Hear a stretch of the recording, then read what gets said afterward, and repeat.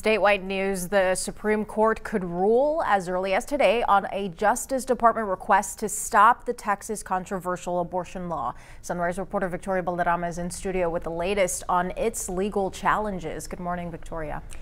Good morning. And the Justice Department on Monday asked the Supreme Court to block enforcement of a Texas law that bans most abortions while a legal battle over it continues in the lower courts.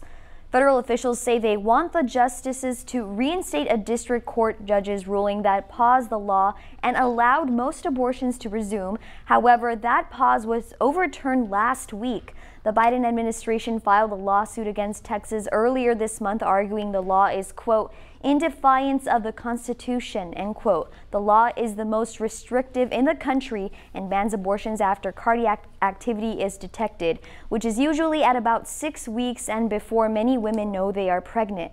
The federal government says it also wants the court to hear oral arguments this term and decide it for itself whether the law is constitutional.